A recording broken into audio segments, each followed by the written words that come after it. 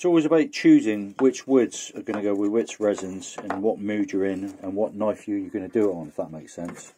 Good morning everybody, hope you're all safe and well. Sorry for the kind of lack of content on YouTube. Sometimes it's coming up with different things to do. So hence why I've been doing a lot of the shorts. So thanks for being, bearing with me. I might do a bit more resin stuff because people like to see that. And I need to get a new project. So if you've got any ideas, because I've run out of ideas sometimes, let me know in the comments because it does help me, to be honest with you. But anyway, do you want to have a look at what I'm doing at the moment? Come and have a look. So when I'm choosing things to do, I mock it up. So I mock it up first with what I want. So this is stabilised pine cone, as you can see. It's all stabilised, and then I put that into this, and that's with aluminium honeycomb. So that's a kind of a dry mock-up, and then, as if by magic, here's one I made earlier.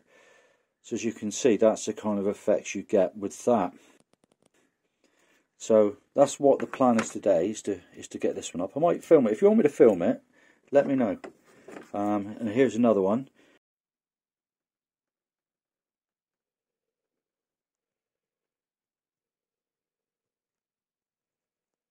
So that's oak burl with a bluey blacky resin, and then you can see I make a set of scales for each, and then I pick the knife to go with the work, if that makes sense.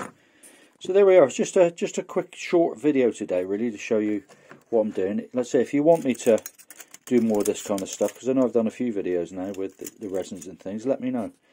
But in the meantime, take care everyone, and I'll see you soon. Bye.